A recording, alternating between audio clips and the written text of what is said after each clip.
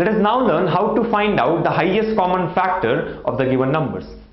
Highest common factor of two or more given numbers is the highest number which exactly divides all the numbers. So HCF is nothing but the highest number which can divide all the given numbers. For example, 4 is the highest common factor of 12 and 16. That means 4 here is the highest number which can divide 12 as well as 16, and that too it is an exact division.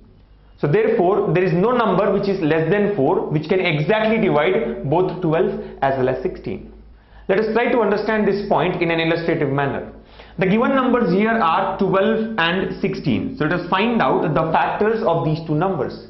As discussed earlier, the factors are those numbers which can exactly divide the given number. So the factors of 12 would be 1, 2, 3, 4, 6 and 12.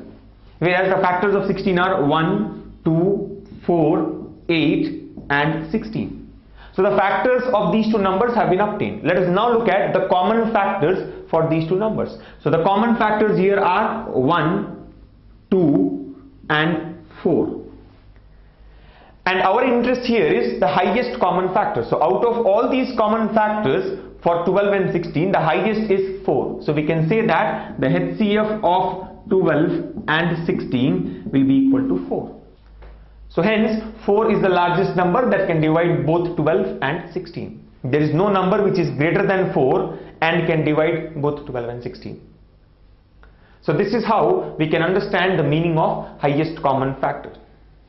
But again, this cannot be taken as a standard procedure of finding out the highest common factor. Why? Because if the numbers are large, let's say the given numbers are 112 and 416, then listing down all the factors of 112 and 416, then finding out the highest common factor would become a very lengthy task. So let's understand what is the simplest way of finding out highest common factor for the given two numbers. The best method here is to go for continuous division till the remainder becomes 0.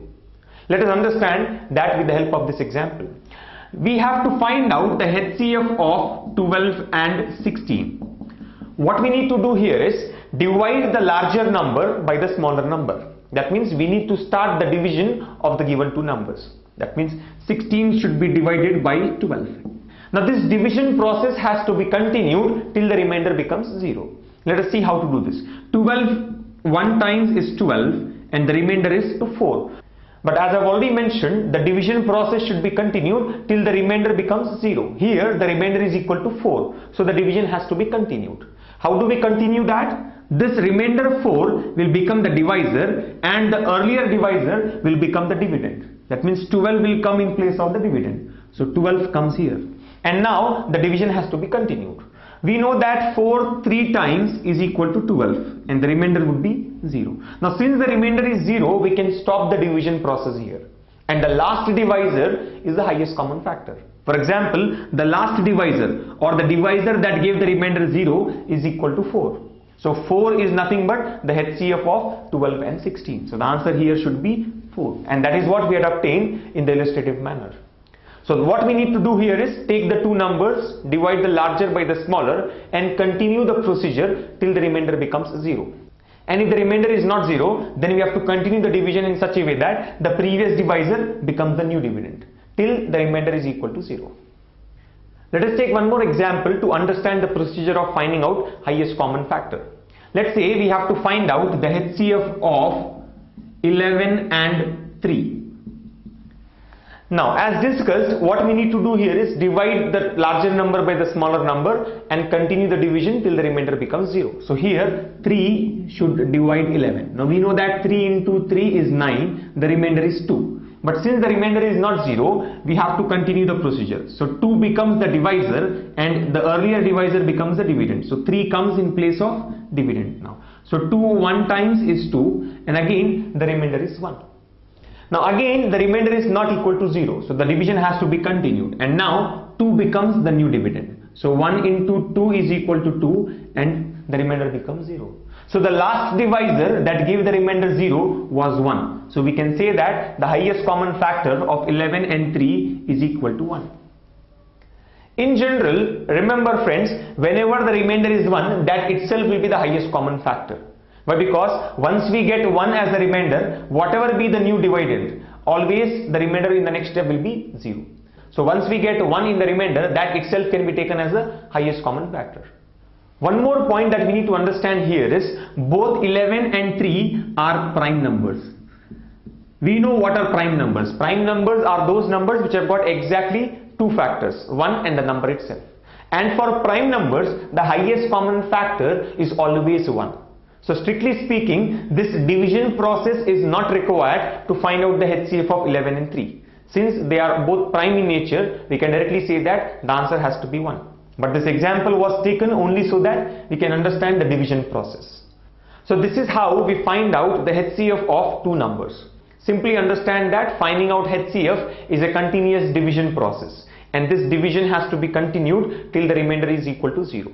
Whenever the remainder is not equal to 0, that remainder should be taken as the new divisor and the earlier divisor should be taken as the new dividend. And the procedure has to be continued till the remainder becomes 0. Let us now see how to find out the highest common factor of more than 2 numbers. As we know that HCF is a division process and division involves only 2 numbers. One is the dividend and the other is the divisor, or the numerator and the denominator. So how to find out the HCF for 3 numbers is an important question. For example, let's say the 3 numbers are A, B and C. Now at a given point of time, we can find out the HCF of only 2 numbers. So to find out the HCF of 3 numbers, what we need to do here is, first of all, consider the 2 numbers A and B and find out the HCF. Let's say the HCF of A and B is equal to D. And then we need to take this answer with the left out number C and find out the new HCF. So the final answer, that is HCF of A, B, C, will be equal to HCF of D and C. So this is how we can find out the HCF of 3 numbers. First of all, take 2 numbers and get the HCF, and then with the answer and the left out number, again get the new HCF. So this new HCF that we get is the HCF for all the 3 numbers. Let us take an example to understand this. Let's say we have to find out the highest common factor of 10, 35 and 50. Now what we can do here is find out the HCF of 2 numbers. Let's take 10 and 35. Preferably always go for 2 smaller numbers when we find out the HCF in the first step. So first of all, we need to take the HCF of 10 and 35. So as discussed, we need to divide 35 with 10. So 10 goes 3 times, we get 30 and the remainder is 5. Since the remainder is not 0, the division has to be continued. So 5 becomes the new divisor and 10 comes in place of dividend. 5 2 times is equal to 10 and the remainder is 0. So we say that the HCF of 10 and 35 is equal to 5. Now with this 5 and the left out number 50, again we need to find out the new HCF. So HCF of 50 and 5 will be the answer. The HCF of 50 and 5 can be taken as 5 10 times is 50. So remainder is 0. So we can say that 5 itself is the highest common factor of 50 and 5. Why? Because 50 is a multiple of 5. When 50 is a multiple of 5, the highest common factor for 5 and 50 has to be 5 itself. So this is how we get the highest common factor for all the 3 numbers. So now we can say that the highest common factor for all the 3 numbers 10, 35 and 50 is equal to 5. So this is how whenever we need to find out HCF of 3 numbers, we first need to consider 2 smaller numbers out of the given 3, find out their HCF, and with this answer and the left out number, again find out the new HCF. One more point that I would like to add here is highest common factor is also known as greatest common divisor. Greatest common divisor. So it can also be termed as GCD.